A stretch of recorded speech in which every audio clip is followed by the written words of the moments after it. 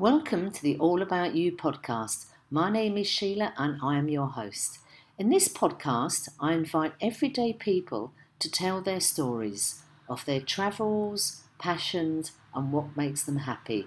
So if you have a story to tell, please contact me on allaboutyoupodcast@yahoo.com and let's tell your story. So now for today's conversation. Welcome to another conversation on the All About You podcast. And this afternoon, I've got two guests. I've got Matthew and Ben from Simply Spanish Wines. So welcome to the All About You podcast. Hi, Sheila. Thank you very much. Thanks, Sheila. Great to see you. Lovely to have two guests. It's a bit of a treat for me, this is. So, okay, let's begin by talking about how you two met and how you came up with Simply Spanish Wines. So we actually met when we were both working at the British Embassy here in Madrid, quite some years ago, actually, about 15 years ago, I think. Yes, we've been friends for a long time. A long time, yeah. And Matthew was working on the agricultural and environment side there, and I was working on the communication side. And we basically just used to go for coffees quite a lot. We'd sit, and as you do over coffees or even over lunch, we just chat about what we were doing outside of work. And often the topic of wine used to come up an awful lot because we were both very, very much into it.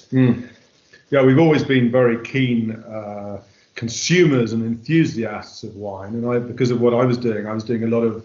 I was based in Madrid working, but I used to travel around a lot to kind of rural parts of Spain, and I would be visiting, farms and cooperatives, and some of those would be covering vineyards and the wine sector. And I just kind of fell into it. So I started to find out more and more about how it all operated and how it worked, and the huge diversity of wine that there is in this country. And yeah, Ben and I would talk about these things and compare it to some of the wines that we were drinking in Madrid in the bars and restaurants around the place. And slowly but surely, this idea evolved as we realised what a wine revolution the country was really going through, and how many fantastic growers and producers there are. And I think from my side of it, because I was coming at it from more of a consumer's point of view, I was very aware of the fact that there was, as Matthew was saying, there was almost an explosion in the way in which in the wine that Spain was producing, the variety and the quality. But I was a little bit lost in it all at the outset. I think, like a lot of people, I just wasn't quite sure where to approach it from, how to get the most out of it, where to start, where to taste new wines and that kind of things. And you could go along to a few tastings every now and then.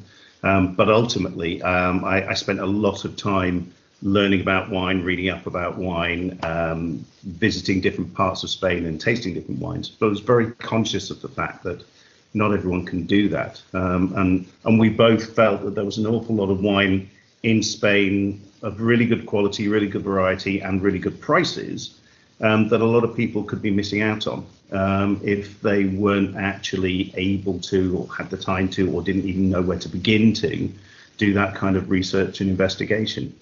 And it was really, I think, from there that the germs of Simply Spanish Wine started to emerge. And we should say we also, before Simply Spanish Wine, we did this sort of voyage of discovery that we were on. It ended up in us setting up a wine export business about 5 years ago, really focusing on small to medium-sized producers and getting some of those unknown wines in the UK, getting them into the UK. So we started a B2B, a business-to-business operation to, well, not export at the time. It was moving wine from one European country, Spain, to another European country at the time, so the UK, and selling wines by the pallet, really, to the UK wine trade, who then, were distributing them on to primarily to kind of bars and restaurants and hotels, what in the trade is known as the on-trade, as opposed to the off-trade, which would be bricks and mortar shops.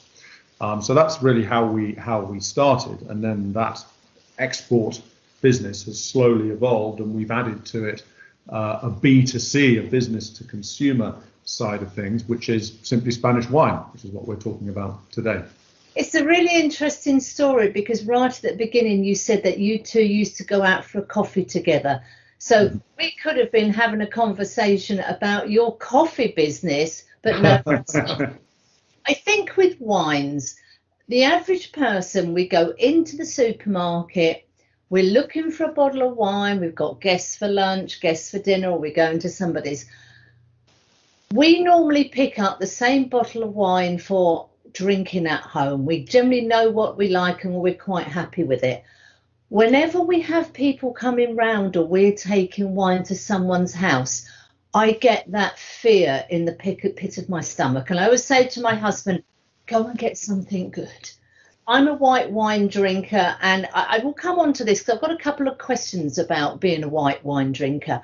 And I think a lot of people just get that fear when we have to go and sort of represent ourselves with a bottle of wine. You know, we don't want the person we're taking the wine to go, oh my God, she has got no idea. We don't want them to think she's just gone and bought the most expensive bottle of wine known to man. And I think it's this fear of the unknown. We think wine is very complex. We feel it's a little bit scary. And as you say, unless we take the time to educate ourselves or go on a course, we're just in the dark. So what I particularly like about your website is the focus on education. So can you talk about the idea of educating us? Yeah, sure. And I think, I mean, it is that definitely one of our aims is to try to remove that fear and to demystify wine and to simplify that whole process of choosing a bottle. And we could say the word educate, but it feels almost a little bit stuffy to talk about education. We're just trying to share some knowledge with people and to help people get a better idea of how to make a decision when they're faced with multiple bottles of wine. So the idea behind the website, the idea behind Simply Spanish Wine, and it's in the name, Simply, is to try to make this whole process a bit more simple. It's about trying to give people some basic knowledge about the way wine is made, about the way different grapes impact the flavor and aroma of the wine that you end up buying, how different regions impact the wine that you're buying, and then to be able to start making some basic decisions based on what they want, what they like, rather than on what is a good wine or a bad wine, just on what it is that they like about a particular bottle of wine. So if you are a white wine drinker and you know that you like quite crisp, fresh, fruity wines, then to be able to open you up to the idea that you could maybe get a bottle of white from Galicia, or a bottle of white from Rueda, or a bottle of white from Rioja, and understand what the differences are or might be between those wines is what we're trying to achieve. And keeping it simple, keeping it basic, but to allow people to have a basic knowledge about what goes into a bottle of wine and what that means when it comes to choosing which one you might like to try based on your own personal tastes. And I think also about, and you said this a lot, Matthew, haven't you? The dinner party idea of going around with a bottle of wine and the fear of it being a good bottle or not. I think actually what's really nice is to be able to turn up at somebody's house with a bottle of wine, or have someone turn up at yours with a bottle of wine, and have a story to tell about it. Exactly. Something that you haven't seen before, a facet of the wine that's new. I mean, I completely get what you're saying there, Sheila, about the supermarket, the kind of wall of wine, the indiscriminate wall of wine in the supermarket, with, depending on where you are, not much labeling to help you decide or see different regions even. Never mind, grapes or wine styles or whatever. So it's helping, as Ben says, it's helping demystify and simplify all of that process and give people the tools, if you like, to help them almost explain to themselves why it is they like a particular wine, perhaps more than one other wine. Not because it's a competition, because it isn't, but because we think that's actually really interesting and really good fun. If you know that, as you know, Ben said, if you know that you like crisp whites, then it's very helpful, I think, for you to be able to sort of recognise some of the characteristics that help go towards making a wine which is crisp, and so that you can repeat it in other parts of Spain or in other parts of the world, whether it be New World or Old World, whether it be in Europe or in Australia or New Zealand or South Africa, wherever you happen to be. So it's about giving people those tools to help them guide themselves a little bit and maximize the pleasure for themselves. And hey, if they end up in that dinner party situation, it's not a competition, but wine is an interesting thing in itself. It's someone who, I can't remember who, said wine is geography in a bottle, and it is. Wine is geography in a bottle, and being able to examine and understand that geography, why it is that wine made in one place is going to taste different to wine made in another. And of course, that kind of dynamic is changing all the time with things like climate change, for example. That's really, really interesting information. I think where we spend more and more time as a society involved in leisure, and gastronomy, and wine is a big part of that journey. So the better equipped we feel we are, I think the more fun that journey is going to be. Definitely, and I think I think you've been on our site, Sheila, but the aim is to give very specific examples. We've got 3 videos up there at the moment: one on Godello, one on Verdejo, one on Albarino. 3 different grapes that make white wine. And people can go on, watch those videos, and they'll get an understanding of each of those 3 grapes. They're only about 2 or 3 minutes long. It's not sort of huge lectures or anything, but they'll get an understanding of each of those 3 grapes, what types of wine that they produce. And as a result of that, maybe next time that they go into the shop, or if they choose to buy one on our website, Grade, when they're faced with a wine that says Albarino and one that says Verdejo and one that says Godello, they'll have a better idea of what the difference is between the 3, and they'll make an informed choice rather than just a random guess or go on price. It's very interesting, Ben, you should mention Verdejo, because I discovered this probably about a year ago, and I was just given this nice glass of wine and I just thought, actually, this is really, really nice, and had a look at the bottle, and yes, it's Verdejo. So now when I go to a restaurant and there's a Verdejo, I actually feel one step higher up that I know something about wines. Can I ask a question? Years and years ago, when you went to a restaurant, if you were having meat, it was a red wine. If you were having fish, it's a white wine. Okay, that was the rule. I'm a white wine drinker. Now, I have a question. Some people can enjoy a red as equally as they can enjoy a white. I enjoy a glass of white. I cannot even get past the smell of a glass of red wine to try it. And everybody says, Sheila, try this red wine. It's really lovely. I don't know whether it's something to do with my sense of smell, or when I do taste the wine, I don't enjoy a red. So it's a question about palate. Are some people able to switch red and white quite happily? Are some people, my husband is a red wine drinker, I'm a white wine drinker, and he will never touch white and I never touch red. Is this anything to do with our palates? Well, it's interesting you should say that. I have a similar division in our household, actually. My wife tends to stick with white and I tend to stick with red.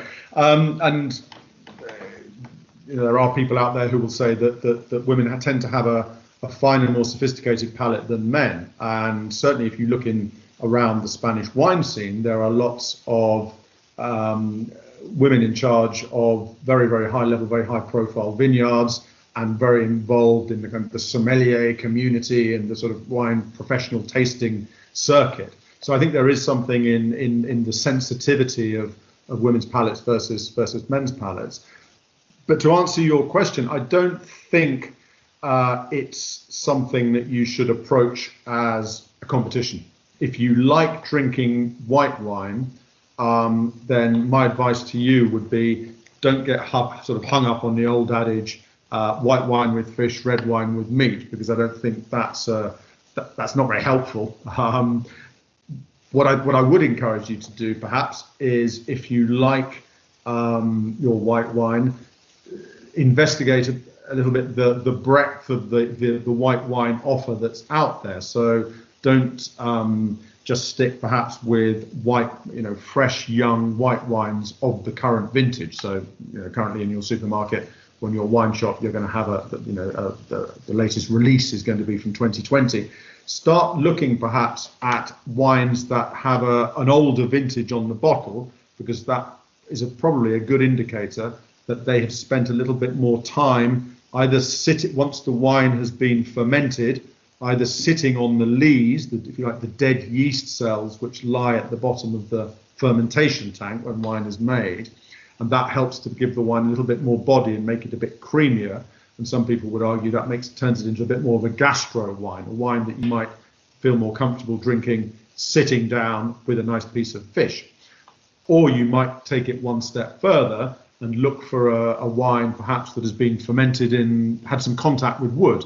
It might have been fermented in the barrel, so it might say, in Spanish it might say on the label fermentada en barrica, and there'll be lots of wines from Rioja like that. I mean, the most famous perhaps is from the Tondonia vineyard, the Tondonia whites, which are kind of in international wine circles. Their reputation is going up very, very quickly, and people are talking about these being fantastically good value wines. I mean, they are very expensive wines because a lot has gone into their production. But they are very much gastronomic wines. They've been in contact with wood, so they've got a lot more complexity, a lot more body. They're a lot more akin, if you like, to a red wine in terms of the structure of the wine, and they would lend themselves very well to the meatier kinds of fish. You might look at garnachas, for example, from up in Catalonia, where again you will find garnachas that have been had some contact with wood, perhaps not fermented in wood, but maybe aged for a little bit in oak barrels after they've been made. They've been put into oak barrels to ferment. But I'd steer clear of seeing it in terms of, if I like white wine but I don't like red, there must be something wrong with me. I mean, I don't think that's the case at all. And equally, there'll be people who like red wines and drink less white wine. I mean, I've certainly, and each person evolves. I mean, I'm certainly someone, I'd say, who 10 years ago didn't drink very much white wine, and I now find myself kind of naturally, really, as the seasons change. I don't know, you get to sort of May time and my el cuerpo me pide, my body starts saying it's time to switch, it's time to start drinking white wine as opposed to red. And you're catching us now at when do the clocks go back or forwards? This Saturday, this Sunday. I'm starting to feel that I need a glass of red wine. In fact, this week I just started, I think, drinking more red wine, I'd say, than white wine. But I think it's interesting as well, because I think the reverse is true as well. And we traditionally think of red wines as being big and full-bodied and fruit and wood and tannins and heavy, something that's really heavy and wintry in a glass. But actually, and particularly in Spain, there's such a breadth of red wine production going on, and you're finding some really, really good light red wines that drink really, really well chilled, and could quite easily, and certainly if you were doing food pairings, sit in place of a white wine, a more full-bodied white. So it's much less black and white. It's a lot more grey, I think, these days. And certainly I have no problems. Again, I think in like most households, I think there's a bit more of a split between white and red in my household as well. But I have no problem. We'll only get a bottle of wine if we go out for dinner, one between us, and I have no problem getting a white wine for the full meal. The only thing is, as Matthew was saying, you choose a white wine that's perhaps a bit more full-bodied, so that it actually stands up against a slightly more robust plate of meat, if there is one in there. But it's those sorts of choices that we're hoping to be able to enable people to make as they read more of the stuff on our site. And that's a very good point about chilling red wine, which is, a lot of people perhaps don't do in the UK. It's not necessarily that common in the UK, but here I'd say it is fairly common. You take a bottle of red wine, stick it in the fridge for half an hour before you open it, and it will benefit from it. I'm glad you brought that up, actually, Matthew, because I was thinking exactly the same thing. In England, we were all very concerned about opening a bottle of red wine, letting it breathe. Some people would even decant it. And now here in Spain, open the bottle and let's chill it before we drink it. So we've gone completely over to the other side. Yeah. I think in general, I think, to be honest, one of the things that we're trying to overcome is that I think that there are a lot of, not so much myths, but there are lots of traditions that we hold on the British side, at least, about how to drink wine and what's the right thing to do and what's the wrong thing to do. And I think one of the wonderful things about being here in Spain is it teaches you that it's less about right and wrong. It's more about understanding what it is that works for you. And enjoy it. Exactly. I mean, that's the most important thing. But I think over the years, wine has been a little bit stuffy. And, you know, if you go to a restaurant, don't order the most expensive, don't order the cheapest, go something in the middle. And, you know, hopefully the wine waiter won't look down at you and think, oh, God, these people haven't got a clue. So it's good to know things are changing. You know, the world of wine is not sounding quite so scary now, I have to say. Can we talk a little bit about where you find your wines? You're building relationships with local bodegas and suppliers and vineyards? Yeah, absolutely. But before we do, just picking up on that point about the restaurants, I think it is one that we hear an awful lot, and I think it's important to try to put this across. We don't worry about what the waiter will think of us when we order a curry. There's a huge amount of complexity in Indian cuisine. There's an awful lot of ingredients that go into it. There's a lot of unknowns, and sometimes you don't know what you're going to get. But either way, we're willing to take a few risks. We're willing to experiment. We learn as we go, but we don't feel intimidated by a curry menu. To be honest, the only real difference between that and wine is that the wine is slightly more expensive than a plate of curry is. But ultimately, you're going there as a consumer to enjoy a good evening out, to have something that tastes good.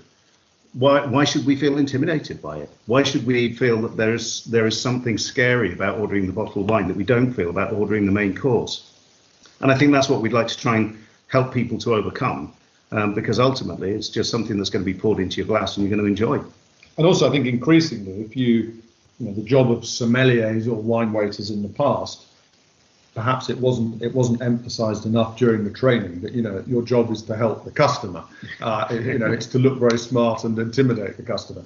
Now, I would say, from the sommeliers that we know and we've met, the emphasis is shifted the other way. And, that person's job is to help and guide you. So I think increasingly, I go to a restaurant, throw yourselves on the mercy of the sommelier, and he or she will be delighted to help you and guide you. You know, if you say, well, I normally drink, I don't know, Sauvignon Blanc, but I don't want a Sauvignon Blanc, I want something similar but slightly different. Help me. I'm looking for something in this price range. You know, they're professionals. They've studied for a very long time to get the knowledge and to get the job that they've got. Use it. Yeah, it's part of the service. It's there. It's a free asset. Make the most of it. So let's talk about then your relationship with the bodegas, the growers, the process, etc. Yeah, sure. So I think this all started sort of in our first phase, if you like, the export business, when we were traveling around Spain. And I think the first thing to say is, as anyone who's lived in Spain for a while will appreciate, Spanish people are incredibly generous with their time. It's one of the things I would say that makes this country different to lots of others. And it is, I wouldn't say incredibly easy, but it's relatively easy to, ring somebody up, introduce yourself, and physically go and see them and spend 1, 2, 3 hours with them. They will show you their vineyards, they will show you their winery, they will explain, the family history, their father, their grandfather, etc. And you will come away having learned a huge amount.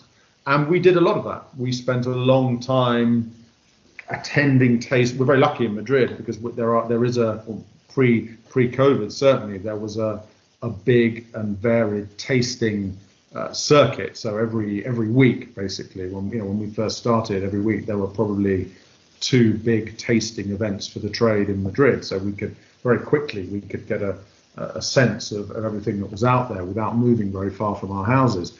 And as our knowledge grew, we started jumping in the car and traveling up to Galicia or up to Catalonia or down south or wherever it happened to be. And gradually we built up a better sense of what it is that we liked and what we thought our clients might like, which is not necessarily the same thing. We were able to sort of start filtering that by then quite thick book of wine trade contacts that we had here in Spain. So it was a very it wasn't a virtual network building. It was very much a physical one-to-one, putting a face to a name, which, as you know, here is very important. It's also true that certainly the people that we've met along the way, but I think it's true in general of the Spanish wine sector. The people are so enthusiastic and passionate about what they do and what they're doing that they genuinely just want to share it with you. You know, the excitement that we've seen with people when they're just showing us around a plot and pointing out the different vine trees that they have, or pointing out the stories behind why or how they've developed the growth cycle that they have, or the harvesting practices that they have. We were up in one vineyard and they were showing us some Roman ruins that they have next to one of the plots. It was an old stone press, if I remember rightly, that they've just left there because it was part of the heritage of the vineyard. And these sorts of things are it's what they want to share, but it's what they're putting into their wine as well. And it's so important, we think, to try to get that across to people that this is not factory produced wine. These are families that go back generations that have been making wine, and that they're trying new things, or they're trying to replicate what their grandfathers did, but in their own way. They're putting their sort of heart and soul into the production of their product and into the production of wine. It's great to be able to share that with them, but we really feel almost beholden to try to put some of that across as well when we're talking about the wines and when we're trying to introduce other people to those wines. That story behind them, as well as just the physical contents of the bottle. And they're oral stories. They're not necessarily written down anywhere. They're telling you about a specific bit of geography, and they're telling you its history over the last several generations. It's fascinating. Yeah, I mean, the passion of people is a very important aspect. It's a risky business, and there are people who perhaps finished their studies of agronomy at the university, and they had a choice. They could choose a kind of younger generation, a new generation urban lifestyle, or they could say, no, I come from a specific region, a specific wine growing area. I'm going to go back and I'm going to resuscitate the vineyard that perhaps has lain fallow for my parents' generation, but my grandparents used to farm. I'm going to give it a go. And there's an awful lot of people doing that. That generational shift is very interesting. The number of wine growers who are developing a profile in Spain and internationally who are perhaps no more, they're in their mid to late 30s. I mean, that's really interesting to hear because, as you say, Ben, you said growing wine is a risky business. And Matthew, you're saying young people now are taking the opportunity to work with the family business or to renovate something that's been maybe dormant. So hearing these individual stories so that we can enjoy a nice glass of wine with our loved ones and our family and friends. So you have now very recently got your online shop up on your website. So can we talk a little bit about that? And of course, we've got Christmas just round the corner. Yeah, so we've launched the online shop. Went live just about a week ago. So it's very early days at the moment. But the idea behind it is obviously this is a community for wine lovers, and we want to help people to understand and grow their knowledge of Spanish wine. But at the same time, we want to be able to at least make some sort of a living out of it, so that we can carry on doing it, basically. So we started off with a very carefully selected group of wines, which we think are representative of a bit like the philosophy that we got behind the whole project. The idea that we want to introduce people to wines that either that they may not have tried before because they're from regions that wouldn't necessarily be represented in the local supermarket, or even if they're familiar with them, they are from these kinds of wineries. They're from small producers, family-run in most cases, people who are trying to do something slightly different, slightly modern, slightly out of the norm with the wines that they're producing. But at the same time, they're an accessible selection of wines. We're not going out and trying to sell people weird and wonderful wines that they're never going to want to taste again. We think that these are really, really good, accessible wines, both in terms of their profile, but also in terms of the prices that they're at. And that we think will give people a chance to take some of the articles and videos that we put online and apply some of the learning to the wines that they've got in front of them. So they can pick up a bottle and say, okay, I saw something about this on one of the videos, let's try it, let's see if I can recognize what Ben or Matthew were saying in their last video on Rioja, Rías Baixas, or on Tempranillo. So yeah, those are the wines we've put together. And we've tried at the beginning, at least, to have a bit of a broadish geographical coverage. So we've started off with wines from, I mean, to be fair, it all tends to be wines in the northern half of the country. I mean, obviously there are some fantastic wines produced in southern Spain, as we all know, and the whole sherry story, which is subject for another conversation. It's a wonderful world, the world of sherry. But we've started with wines grown sort of from east to west in the northern half of Spain. So we've got wines from southern Catalonia, from Rioja, from different bits of Galicia in the northwest, and from Rueda around Valladolid, that we're talking about. But our intention is certainly to expand outwards in terms of our offer from there, and include wines from wonderful places down south, whether that be Buyas or Jumilla or Sierras de Malaga. I'll hopefully get some sherries in there as well at some point. So we want to cover. Our ambition is to cover the whole of Spanish geography. Mm-hmm. And you say that Christmas around the corner, and yes, there are some very, very good reds on there that would suit the incoming winter. But at the same time, for all drinks, we've got a couple of bottles of cava on there. So if people are looking for a bit of Christmas fizz, there's a couple in there. And also for those, you mentioned white before, for the white wine drinkers who maybe want to progress a little bit to more towards the red side of things, well, we've got a couple of really good rosés in there as well, which is a nice step toward a red without diving into a full-bodied barrel-aged Rioja. So yeah, there's hopefully a selection for everyone on there.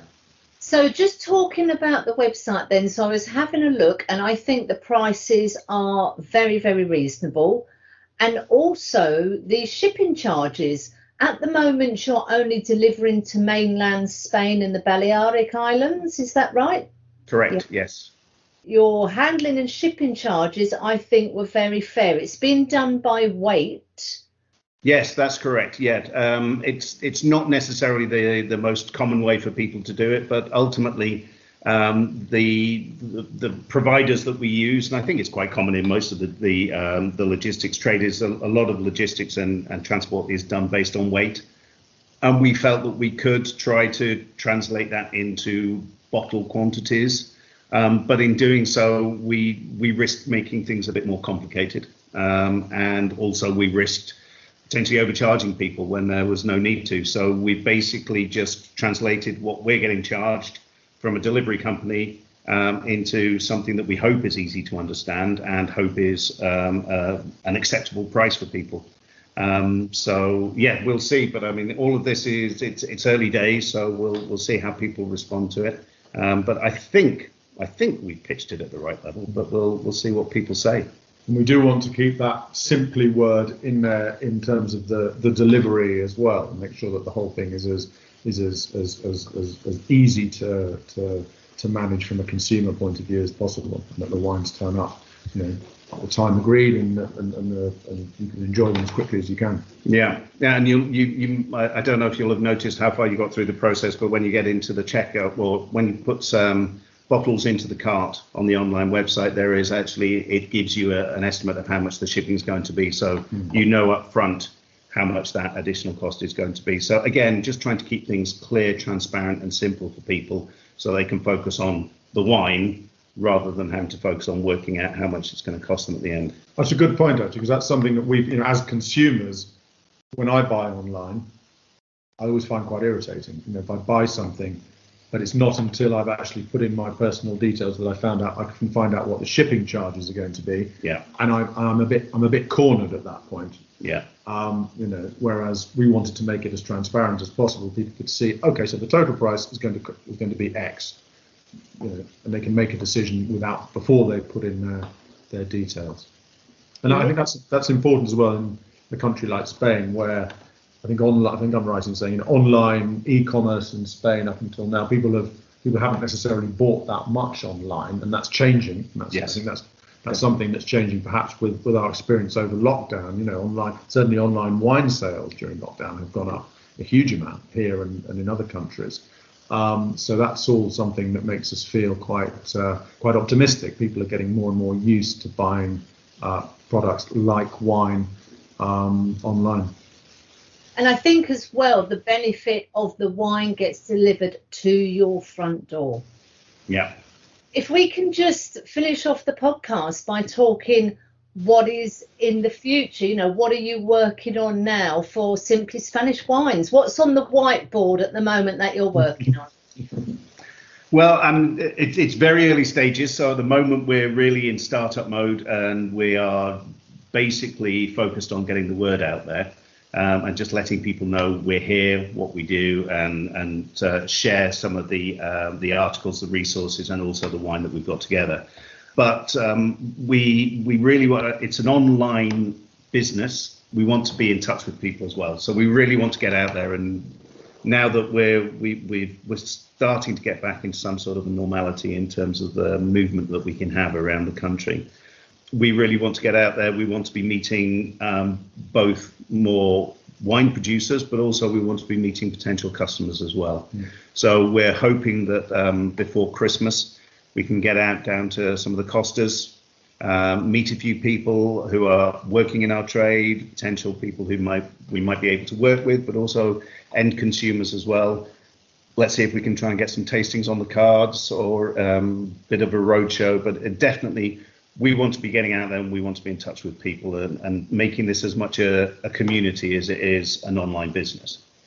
That's a good point, actually. The businesses that are out there, we've found that people, we've already had approaches from people with, let's say, complementary businesses, and whether they may be golf clubs or event organisers, people saying, what you're doing is interesting. There's some potential synergy there. We could organise, or you could come down and organise a wine tasting at one of our events in, I don't know, the province of Malaga, for example, or Girona, or wherever it happens to be. And that's really, really exciting. I think this is it. As you say, Ben, we're hoping we're coming to that light at the end of the tunnel now. One thing I've personally missed is all the wine fairs we would have had here in Valencia over the last 18 months. Really miss those. Yes, we have to.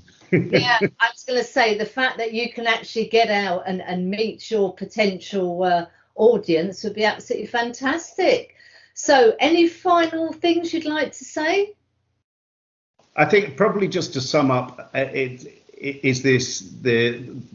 thing that we're trying to put across is that wine doesn't have to be difficult, it doesn't have to be complicated, and it doesn't have to be intimidating. It's supposed to be something that we enjoy, and we do enjoy. When we get it open and we stick it in the glass, we enjoy it. We enjoy drinking it, we enjoy sharing it with friends, we enjoy the social element that goes around it.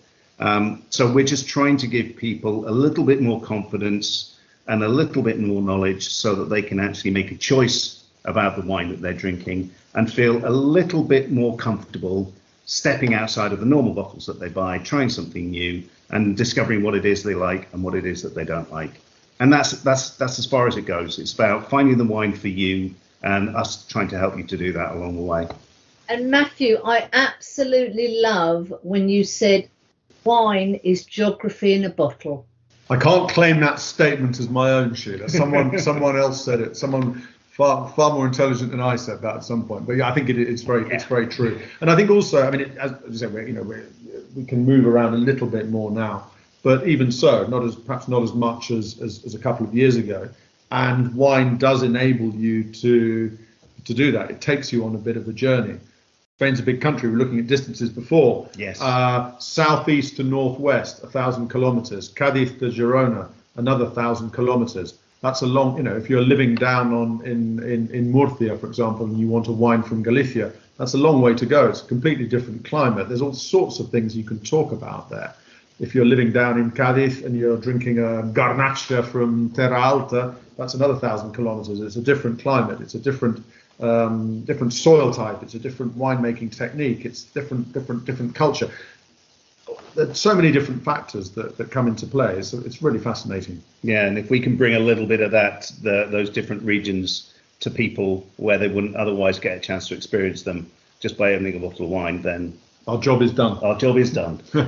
Ben and Matthew from Simply Spanish Wines, thank you so much for the conversation, the education, keeping us up to speed with what you're doing, what's happening in the future, and good luck with the online shop, looking towards seeing how that's going to progress over time. And thank you for being guests on the All About You podcast.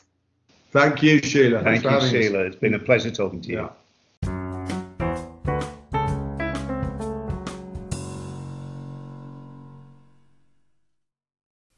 I hope you have enjoyed the conversation. Don't forget, if you have a story you would like to tell, please get in touch. My email address is allaboutyoupodcast@yahoo.com, and thank you for listening.